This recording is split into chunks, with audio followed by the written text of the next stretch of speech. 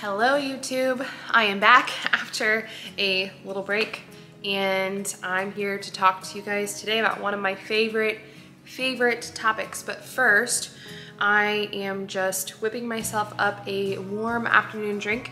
It's fall and today is actually pretty cold. I think it's like in the 50s. So to me that's Arctic pretty much. So I really like to have warm drinks throughout the day.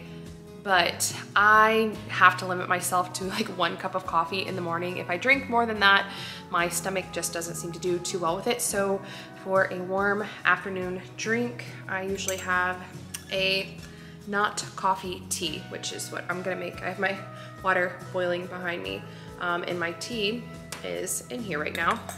And I get this from Farmhouse Teas. I'll link this for you guys. It is so delicious. Let's see what's in here. There's chicory root, dandelion root, lots of good stuff in here, lots of good stuff. And it is so good. It tastes really close to coffee.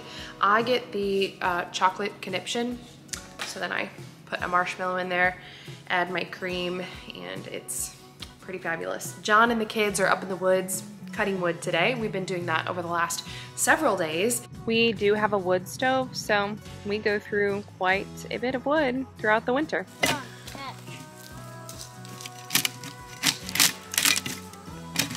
No, that's why you shaved them off. That's why you shaved the bark off. This morning, your favorite color, green.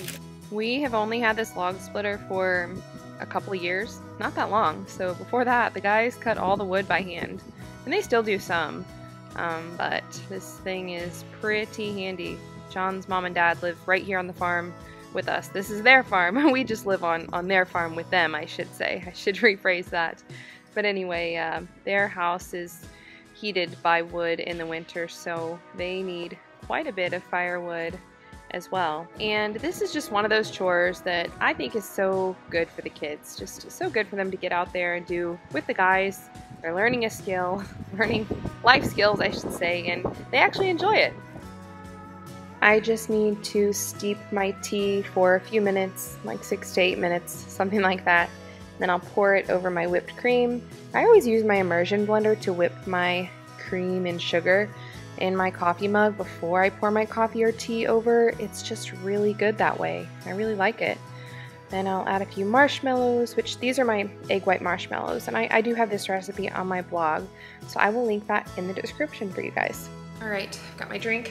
On to the topic of the day. So one of my favorite, probably my favorite topic of all times would be, I guess the best way to say it is childbearing. I don't want to focus in too narrowly on fertility because I really just love everything to do with the entire childbearing season. Just the way that God designed the woman's body, our cycles, and it's all amazing. So today specifically, I wanted to talk to you guys about birth control. So within the childbearing umbrella, this is probably my least favorite, but also favorite thing to talk about because I'm just gonna put it out in the open. I would call myself a crusader against birth control.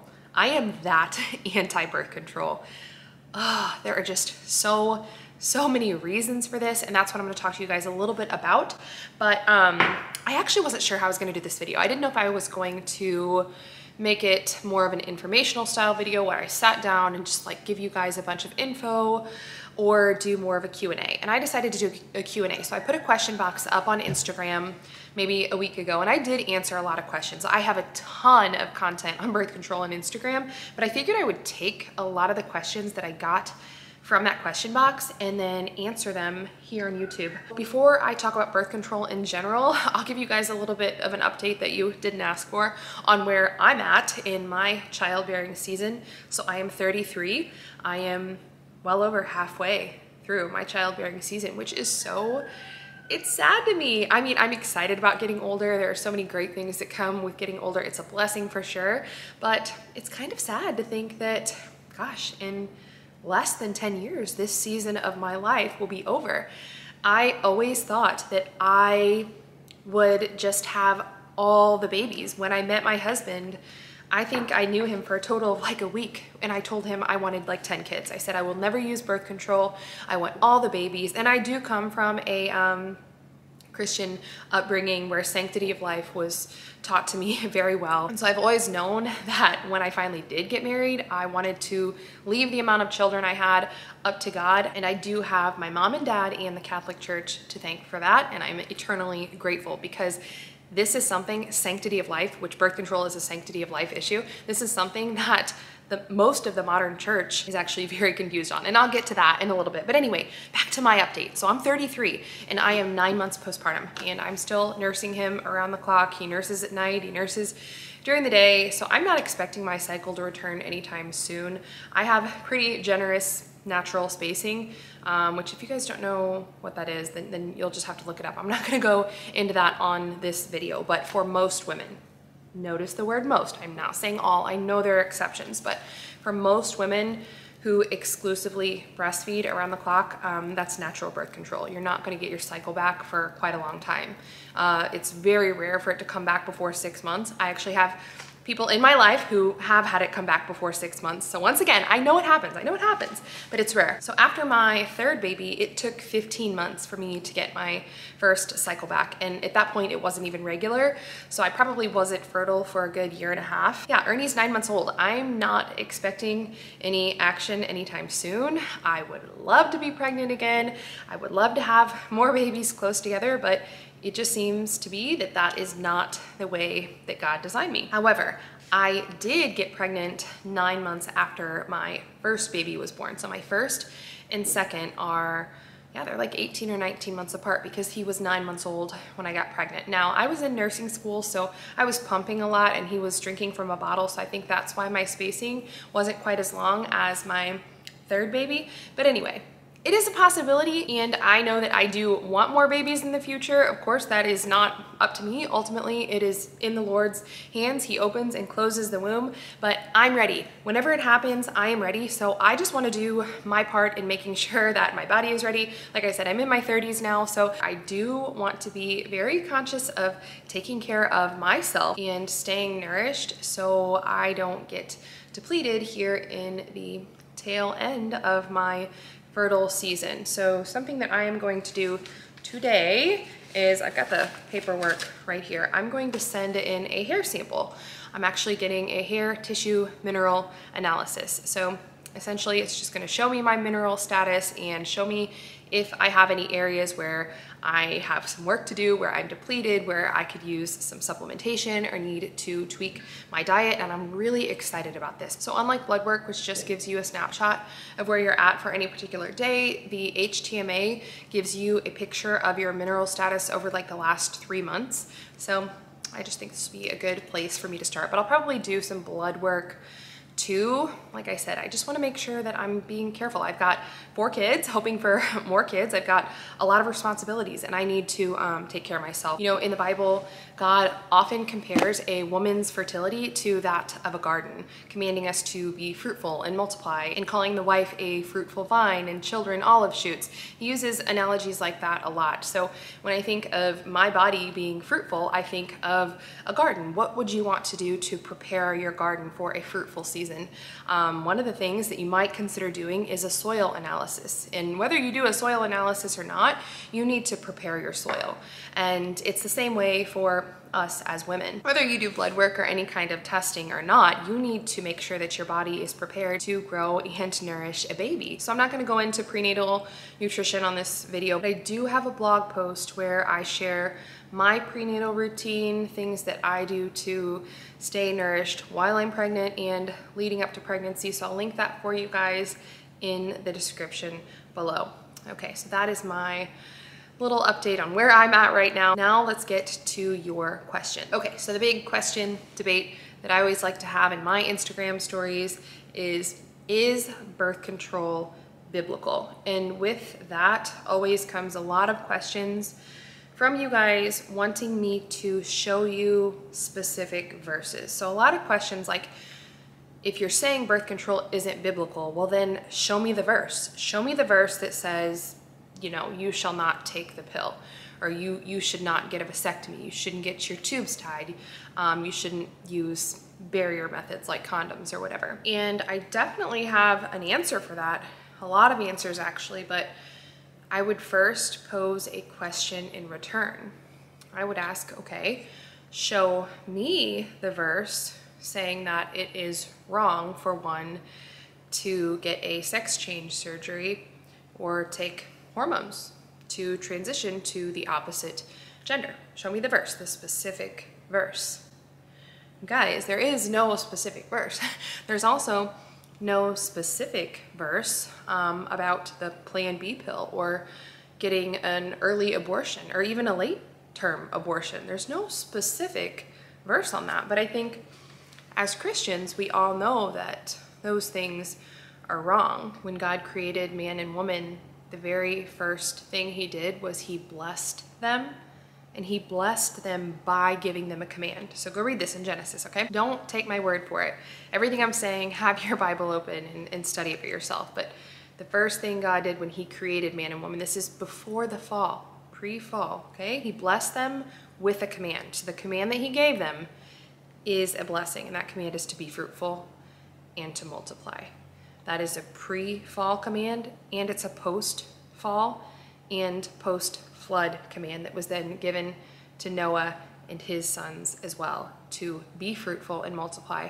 And it's a really rich study to actually read those passages in the original languages and read the meanings of those words, because when God tells us to be fruitful and multiply and fill the earth, the word that he uses for fill is like fill to overflowing. God made us in his image and he wants us to be like him, and he creates life. God is the creator of life.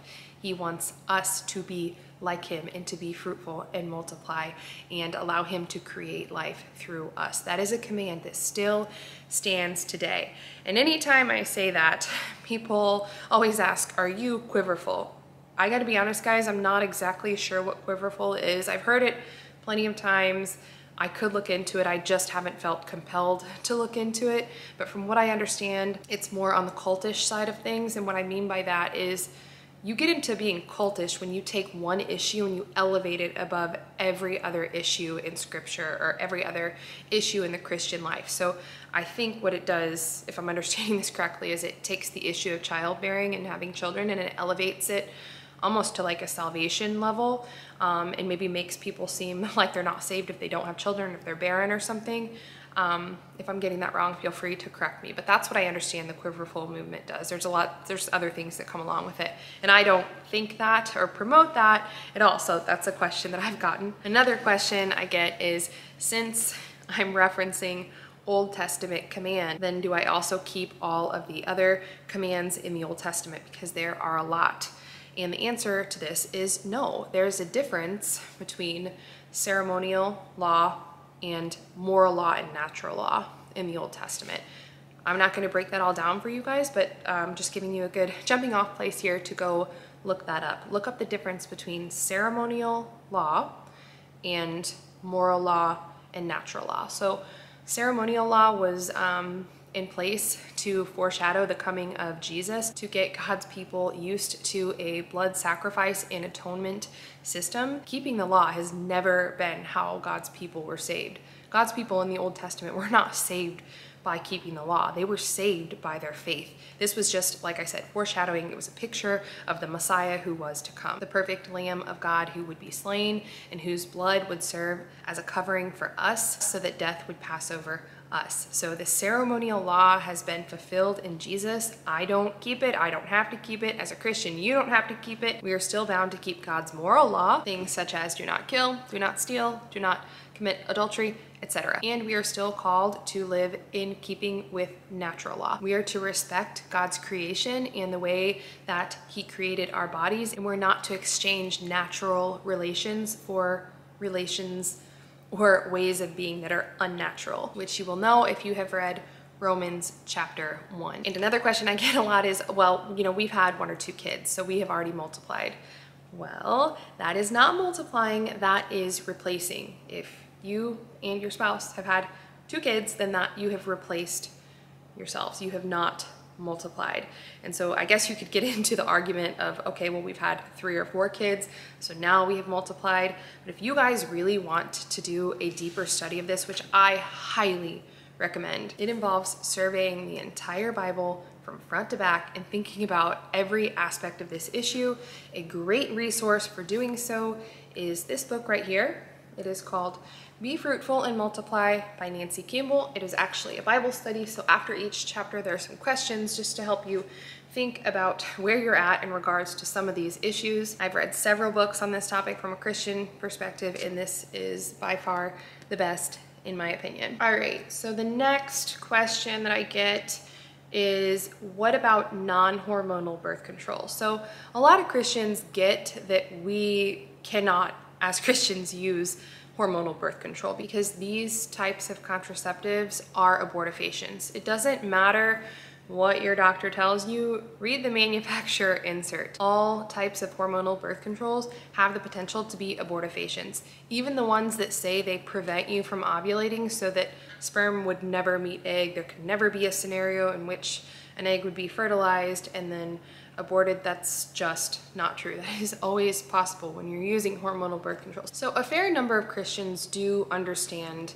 and agree with that we're not to use any kind of birth control that could cause an abortion.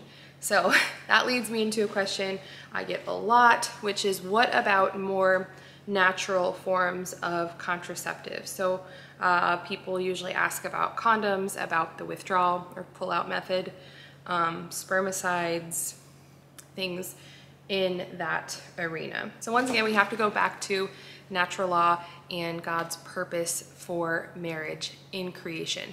Why did God create marriage? The easiest way to think about this is he created it for procreation and for unity. There are two purposes. You could potentially break the unity down into like bonding between spouses and also a reflective picture of Christ and the church and how they're unified, but it's basically procreation and unity in that order. Order matters, you guys. Throughout the Bible, if you've studied the Bible, you will know that when things are mentioned and commanded in a certain order, it is for a reason. So I would ask you to go back and look at the first words that were spoken to man and woman when God created them and he created marriage between them. It was to be fruitful and multiply. That was the first purpose. Eve was created from Adam to be his helpmeet because he can't reproduce all by himself. He can't produce alone. He needs a woman to reproduce for the human race to be born. So Eve was created to be his helper, and the chief purpose of that is procreation. There are a lot of other purposes too, so don't get hung up on that, guys, but that is the chief purpose of marriage. What I have seen, like I said, I grew up Catholic, but I'm Protestant now. I would consider myself Protestant now. But what I have seen is in the Protestant church, there is not really a good grasp on the purpose of marriage at all. Most weddings that I've seen, the couple writes their own vows, and while that's very sweet and heartfelt, it really doesn't mention or have anything to do with glorifying God and fulfilling his purpose for marriage. Whereas traditional wedding vows, and praise the Lord, these are the kinds of wedding vows that I took traditional vows, reflect God's purpose for marriage. So in traditional wedding vows, a couple is asked questions like, do you come here freely to enter into this marriage? And then they're asked, will you lovingly accept children from the Lord? Will you raise them up in his church? And the couple has to say, I do, to each of those questions in order to be married.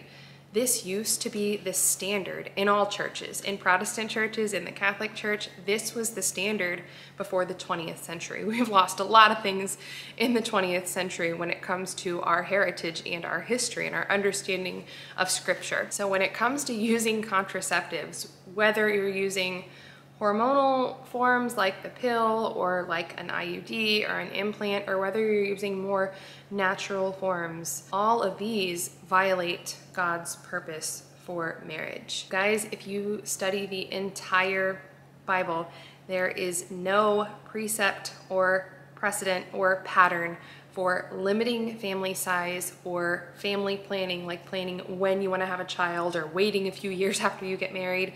That is non-existent in the Bible. Children are always referred to as a blessing. God always wants to multiply his people, whether it be through the word or through the womb. All right, the next question I get all the time is, what about natural family planning? So this is basically a woman charting her cycles. You can use, there are different methods to do this. You can take your temperature, you can look at cervical fluid, there are different methods. But anyway, is it okay to chart your cycles and try to prevent pregnancy that way? Now, this is just my take. I do think that natural family planning can be biblically permissible. I think a good rule of thumb is to think of it like this. The only biblical form of birth control is self-control, which is abstinence. And that is what natural family planning is. It is abstaining strategically for a 5 to 6 day window in a woman's cycle to avoid getting pregnant. Now, this is the question that I would ask is why?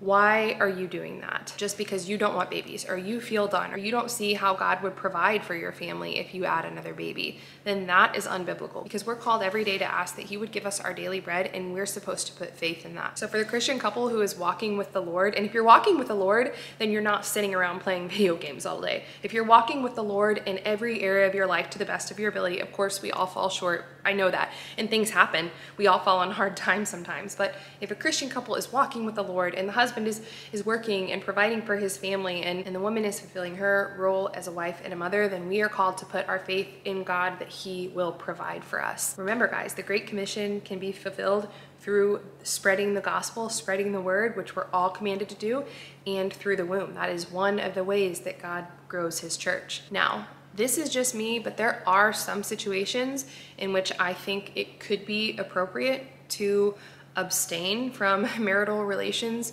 for a time. That's something that could be done faithfully so that you could better fulfill God's command to be fruitful and multiply. Just a couple examples would be abstaining for a period of time postpartum, so a woman has a chance to heal and nourish herself a little bit before getting pregnant again. And while I absolutely am not a proponent of extreme child spacing like Weston A. Price style, I'm not a proponent of that, I do think that it could be considered biblically wise to strategically abstain just so the mom can recover, replenish a little bit, and nurse that little baby before getting pregnant and drying up again. Most women don't dry up right when they get pregnant.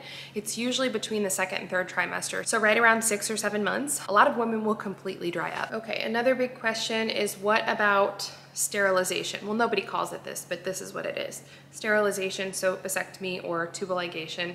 You guys here on YouTube might not know this, but my husband actually had a vasectomy after our third baby. Now, my husband does not have social media. He doesn't like social media. So while he doesn't mind me talking about these things, like I tell him I talk about these things, I just want to be careful with how much information I share. So I'm not going to share what led to him getting a vasectomy or everything that transpired in between him getting it and getting it reversed, but just know that he got one after our third child, and then he did get it reversed, and that is why we have 4 children now, and hopefully why we will have more children. So they can be reversed. If you guys didn't know that, it can be pretty pricey, but there are a couple of doctors in this country, in the US, who will do it relatively inexpensively. The one we went to, I think it was like $3,700 or something, so not too bad at all, and that is here in Missouri. And then there's one in Oklahoma who I think the price is under $2,000. So I'll link those for you guys in the description if anybody here is interested. This is really an easy one to answer. I would just answer it using the same logic I did when talking about using birth control or natural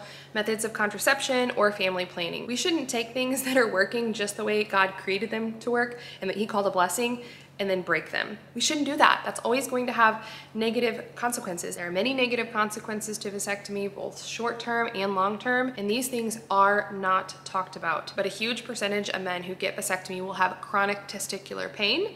Most couples who get vasectomy who are married experience regret. That is definitely something that they don't tell you. Most men who get a vasectomy will have prostate cancer within 30 years, and men who get vasectomy develop antibodies to their own sperm and autoimmune conditions. Once again, these are things that your doctor is not going to tell you, and if you want to know why they're not going to tell you this and why you won't find this information, then I would recommend this book. It's called Is Vasectomy Worth the Risk? And it's written by an MD. It talks not only about the risk of vasectomy, but also why this information is suppressed. And spoiler alert, it's because vasectomy is a very profitable procedure. Another comment I get a lot is, well, my pastor said that it's totally fine. He said there's nothing in the Bible that says I can't use birth control. He said he and his wife use birth control. That, I have to say, I am not surprised at all. In fact, I would say not exaggerating, probably 99% of Protestant pastors these days would say that. They would agree with you that go ahead, use any kind of birth control you want, wait a couple years after marriage to have kids, plan out your family perfectly, a boy and a girl, and then be done and get a vasectomy. They're probably going to tell you all those things, and they're probably going to make it sound really good and pull out a few verses here or there to make their case. So I know that the viewpoint that I am presenting to you today is not popular in the church at all, but it's really important for you to know that that has only been the case for the last 90 years or so. Prior to the Conference of Anglican Churches in Lambeth in 1930, contraception was universally condemned in every single Christian church, Catholic and Protestant. In August of 1930, thanks to the efforts of eugenicists like Margaret Sanger, the Anglican Church said that contraception was permissible within marriage, and the reason that they gave is because they didn't think that married couples were capable of using self-control. So if you know your fruits of the Spirit, you will recognize that something is very off right there from the beginning. From the very first mention of contraception being biblically permissible by any Christian denomination, their reasoning that they gave is because they don't think that married Christian couples are capable of displaying one of the fruits of the Spirit. But that's what started all of this. And actually it was just a few months later, I believe in March of 1931, when the Council of Protestant Churches in the US followed suit and made the same recommendation. And that paved the way for the Protestant Church to okay the pill. And I don't know if you guys know this, but at one point, many denominations, including the SBC, even okayed abortion. I hope you guys will do some fact checking, do your own research on this, and understand that the root of this whole concept of limiting family size or family planning using contraceptives, the root is evil, and we can see that by the fruit. The fruit is less children being born. Whether it's accomplished by abortion or contraception, or couples just deciding that they don't want children, none of this is biblical. And I truly believe that this is one of the greatest areas of blindness in my age. We can look back throughout church history and see that at certain points in history, there was just a spirit of blindness over a huge part of the church. I mean, you guys, look back to slavery. There were many professing Christians who were slave owners. We can look back at a lot of times in history and think to ourselves, how did they reconcile that with scripture? How did they reconcile that with being God-fearing? And I truly believe that future generations are going to look back and they're going to say that about us. How did they reconcile having a spirit of not wanting children to be born? I could talk about this forever, but I'm gonna go ahead and wrap this up. One thing I did want to share with you guys before I go is this book right here. It's called Taking Charge of Your Fertility. This is not written from a Christian perspective, but as far as I know, this is just the best resource out there right now on understanding how your cycles work as a woman. And the method in this book is actually the reason that we have a fourth child, because after my husband got his reversal, it actually took us almost 1.5 years to get pregnant.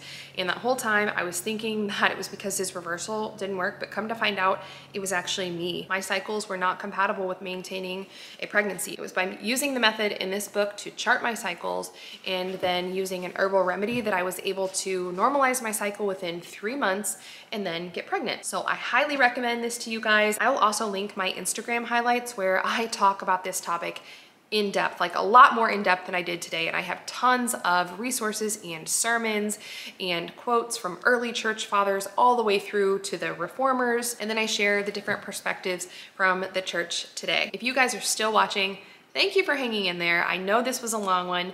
Feel free to share your questions, comments, thoughts, anything you got, just share it in the comment section. If after watching this video, you are mad at me, you don't like me anymore, and you strongly disagree with me and want to say so, that's fine. It's not gonna hurt my feelings. I know this is a really controversial topic, but it just doesn't bother me to talk about it. I've heard it all. I've gotten all the mean messages over on Instagram anytime I talk about this. It just doesn't bother me. Oh, before I go, one thing I did want to say is I do not have the authority or desire to counsel anyone one-on-one. So if you have like a really rare or unique situation. If something I shared convicted you or piqued your interest, just take the resources that I have shared and comb over them, and then go talk to your husband about that. Get his opinion, his input, and if you guys want further counsel, then maybe seek counsel from your church or a Christian couple or friend that you guys really respect. But do remember that 99% of the modern Protestant church is very pro birth control and only wants to look at this on the surface level. So if you're looking for guidance deeper than that, just keep that in mind. At the end of the day, I am just a random lady on the internet. So once again, don't take my word for it. Everything that I've shared, go check it out, go do some investigation, pray about it, talk to your husband, seek wise counsel. And even if you're at a point in your life where your childbearing season has passed, you never know. Maybe you will learn something or be convicted of something that you can share with your daughters. All right, guys, well, I need to get dinner going, so I'm gonna hop off here. Be sure to hit subscribe and the like button before you go, or the dislike button. If you didn't like it, hit dislike. I will see you guys next time, and next time I'll probably have more homesteading content. Okay, little preview. Next time I see you guys, we will be turning this little sunroom into a nursery for little Ernie. All right, I've got his little crib in here. So, still need to do quite a few things, but I think this is gonna be so cute. Uh-oh, mommy's gonna need to raise that, huh? Hello?